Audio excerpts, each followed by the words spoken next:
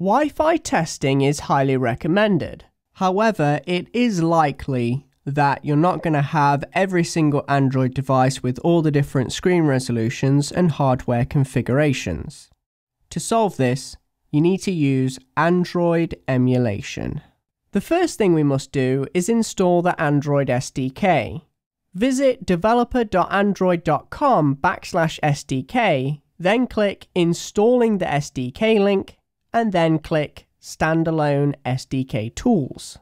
Next, click Download the SDK Now link and select the Linux TGZ file and wait until the download is complete.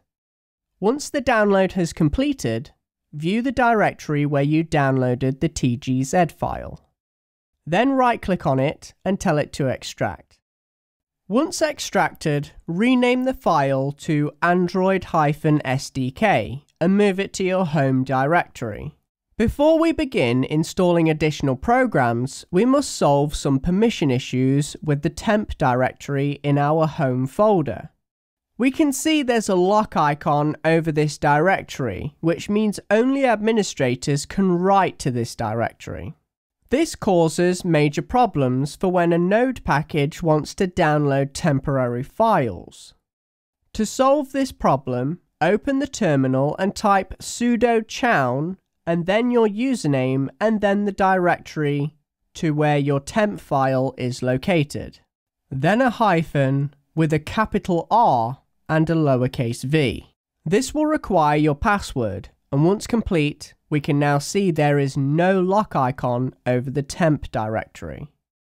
Now we need to install additional programs that the Android SDK and Cordova programs depend on.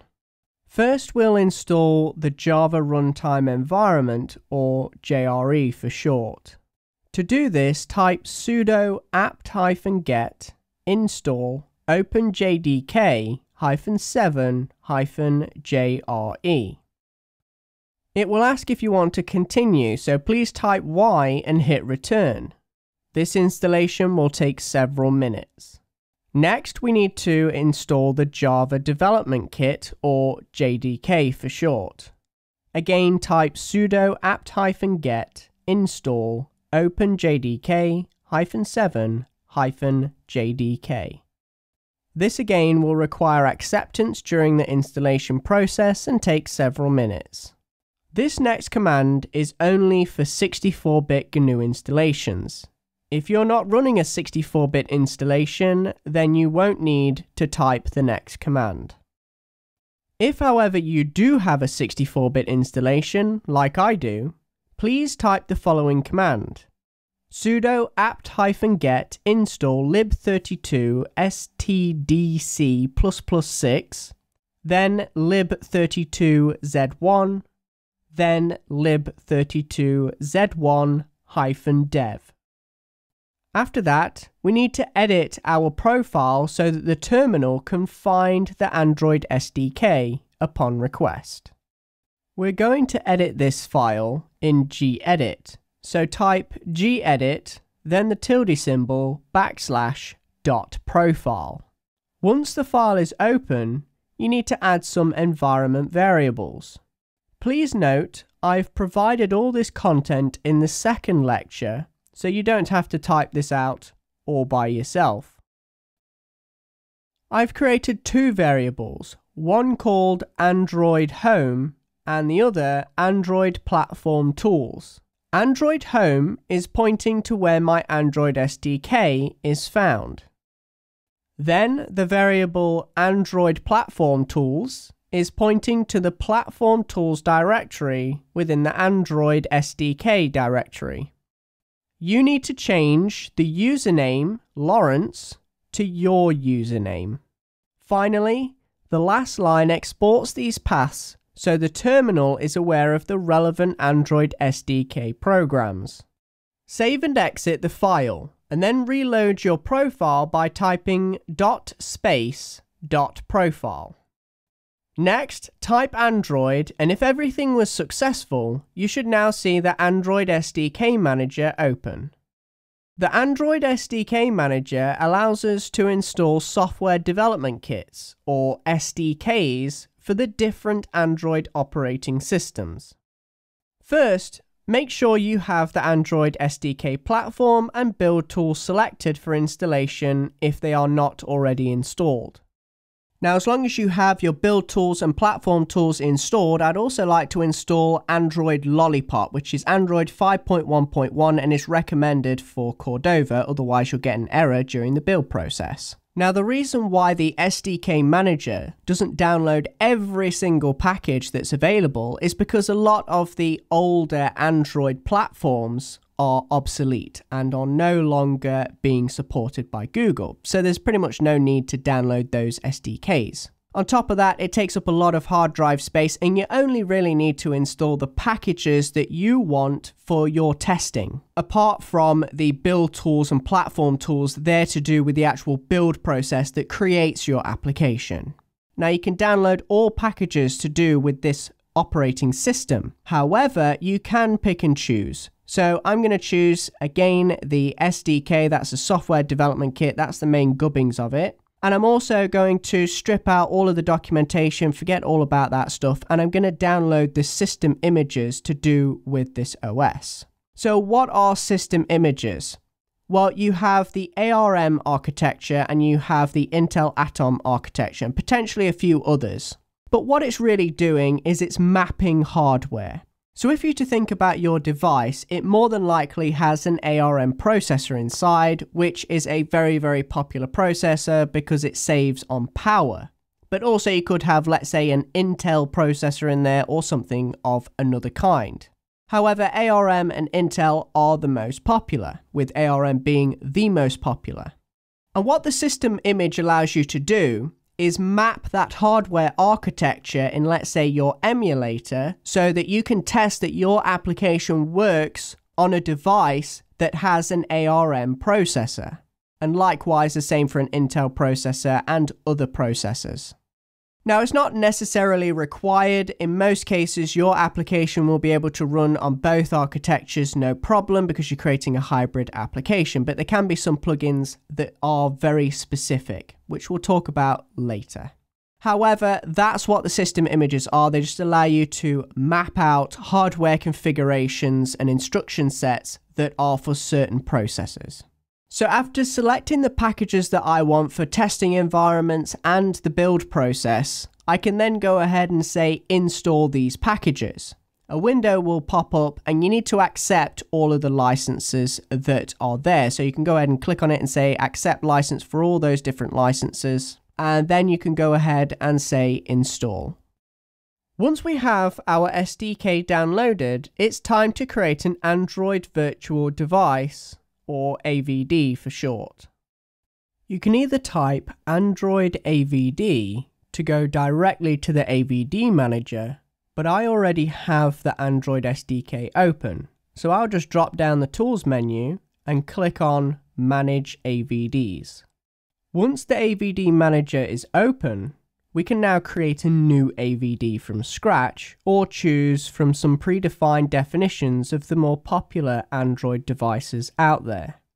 I'll create an AVD from the Nexus 5 definition and slightly customize it to my needs. First, we have the AVD name, which cannot contain spaces or special characters. This name is very important as we can use it in the terminal to target this specific emulator. I'll just call it Nexus_5. Then we have a list of devices with different screen resolutions. Next we have the target, which is the OS that will be emulated.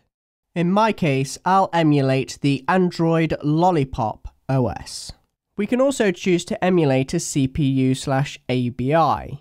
It's advisable if you have an Intel processor in your computer to emulate an Intel Atom processor on your AVD. But in my case, I'll choose the popular ARM processor found in many devices today. Next, we have the ability to say whether our emulated device has a hardware keyboard. If so, the virtual keyboard will be disabled. I want the virtual keyboard, so I'll uncheck this checkbox. Then we have a choice of skins to choose from. You can have a skin with dynamic controls, no skin at all, or other various skins that give a device-like appearance. Next, you can emulate or use a webcam connected to your computer for the front and rear cameras on the AVD device. Next, I can allocate how much RAM or random access memory my AVD device can have, so that'll be 2048 megabytes. Then I can define the VM heap size. This allows me to allocate memory to single applications. So any application that you run on your AVD will be allowed up to 64 megabytes of random access memory, and then if it goes over that, it will get a quota error. Also, we can emulate the internal storage and additional storage, such as an SD card. Finally, we have some emulation options. You can either have snapshot or use host GPU to speed up the emulator. Note they cannot be selected both at the same time. Once we've set all the options, click OK and the AVD will be created. Next, we can select our newly created AVD and then click Start to launch and test our emulator. We can also choose to scale down the display if it's too large for our computer's screen. So I'll check Scale Display to real size. This process takes a long time depending on your circumstances. You will need a fairly powerful computer if you want to use Android emulation in any professional capacity for testing your apps. Once the emulator is fully loaded, we now know it works. Exit out of the emulator, AVD Manager, and the Android SDK Manager. Let's now install Cordova, create an Android project for our app, and then compile the project to the emulator. Now, the reason why you're installing Cordova is because even the PhoneGap program will use Cordova to build your application locally. First, to install Cordova, type in sudo npm install-g Cordova. After that, cd into your apps directory and then type Cordova platform add Android. If we review our app's platforms directory, we can now see there is an Android folder with an Android project ready to be compiled and run. Also, please note that this project is still not ready to be compiled to the Android emulator, and that's due to the fact that the minimum SDK preference is not set up correctly by default. It needs to be a higher minimum SDK version in order for you to not receive an error. So please open up your app's root directory, and in there you'll see the config.xml file. If you open that up in your favorite editor and then take a look at the minimum SDK preference, and you want to set that to at least 14. To run this project on the emulator, go back to the terminal, make sure the terminal's still focused on our apps directory, and then type Cordova run Android. This process will take several minutes, and eventually your app will open in the emulator automatically. Finally, to finish off this lecture, I will once again launch the AVD Manager by typing into the terminal Android AVD. Then under Definitions, I will create a new AVD from the Nexus 6 definition. After going through the options, I'll quickly create the AVD. Now I want to show you how to target this specific emulator. Take a note of the AVD name, as this is very important. Close the AVD Manager. Make sure the terminal is focused on our apps directory, and then type Cordova run Android --target equals, and then in quotation marks, type the name of the AVD exactly as noted before. So in my case, it's Nexus_6. You'll notice my Nexus 6 emulator is now being targeted and not the default Nexus 5 emulator. Again, the boot process is very slow depending on your computer, so we have now successfully emulated Android on GNU.